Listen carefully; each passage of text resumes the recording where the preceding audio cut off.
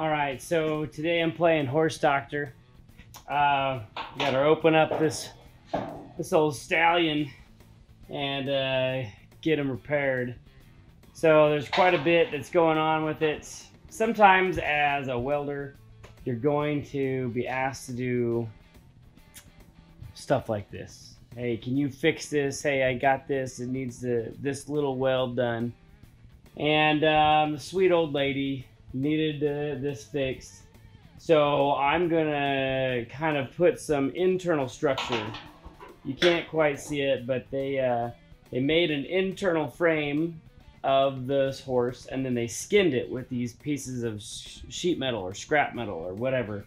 And so a lot of the tacks that they put on the external skeleton with the sheet metal have popped, causing this thing to be very flimsy, to come apart. The back legs have collapsed, the front legs are separated, ears are falling off, mane's falling off. So I'm here to try and doctor it back up. So I'm going to go back in. I'm going to put a new basically back spine in, and once I get that spine put in, I am going to close it up.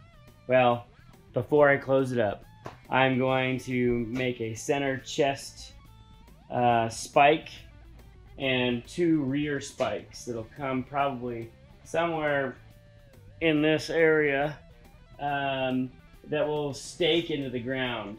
It'll help kind of sit on the ground with the feet still and the back tail, but it'll be a piece of 3/8 solid bar that should help kind of take the support, and there you have it. So I'm just gonna grab a cutoff wheel and a piece of solid bar, and I'm just gonna try and get it in there and reinforce what I can.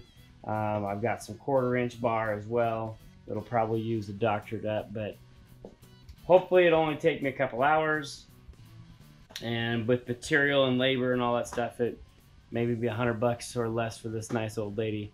But sometimes you just take one for the team and live to ride another day.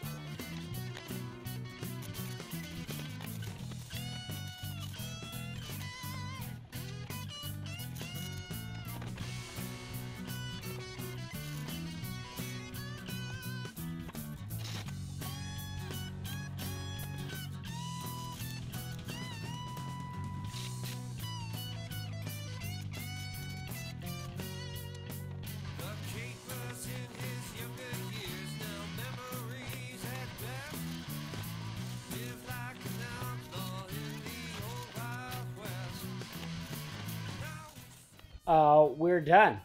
Finally, the veterinarian, Massic, is done. This was a pain. You may have noticed that it was really hard for me to get an arc because the horse is so corroded and has a thick layer of oxide on it, rust, that it doesn't conduct electricity. And so it was using the file, using a wire wheel, kind of using the wire from the gun itself to kind of scratch it as I was pulling the trigger to get it to light up. What we're going to do is we're just going to walk around real quick and show you what we did. We definitely have... Okay, so we've got lots of repairs. Obviously nothing super awesome, but remember the front legs were disconnected. Okay. Oh, lots of spider boogers in there. That's all right. It's gonna get rusted over again. Foot's good. This good. We got a nice center support chest coming down, and it went all the way up. It's at the head, and there's a little supporting bar that I put in there that'll get rusted over, but that's holding that bar up. And then I've got two big bars coming inside the legs up into the groin, and that's going into a new bar that I put along the back, and some little stoppers for the feet. So you'll push that into the ground. Voila, the horse should never tip over again. Now there wasn't, you know, it's not like I was trying to, you can already tell, like the previous stuff is pretty, yeah. I don't even know what they would have done it with. To be honest, I probably would have done something different if I made this, but maybe even welded more of these edges, but it looks like this person didn't know what they were doing. I mean, yeah. I mean, none of that looks like it's really welded. So I'm probably gonna have to actually come back in and I'll touch that up. But I've been at this for a couple hours, and I think that it's good enough. I'm not gonna get much money out of it. Maybe I don't deserve it because of all my popcorn welds on something that doesn't conduct electricity. But yeah, anywho, there you go. I think we're done.